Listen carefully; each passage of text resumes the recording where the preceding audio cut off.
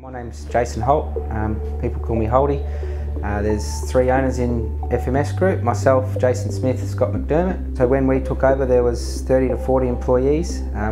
We're now sitting at about 450. You know, our business was built on culture and the guys and girls on site and getting in there and having a go, and we maintain that to this day. So yeah, myself and Scott in the operations roles quite often get out there amongst everyone and make sure that culture is still part of our business. That's what's got us to where we are. And one of the key things is, I guess, the camaraderie, the group. Everyone sort of maintains that outside of work, and there's quite a few functions and events and get-togethers that we do outside of work with everyone. And you know, we have an annual camping, fishing competition.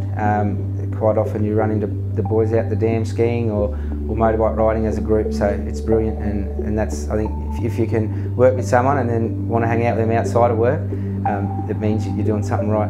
Always looking, you know, to add new, skilled, talented people to the team and to get in and have a go. And that's what the business was built on, as I said. And you know, there's plenty of opportunity within our group, whether they want to travel and go and see some countryside in PNG or put roots down and with their family in WA, or Mackay is one of our home bases that we've just built a new large premises on, which is very exciting.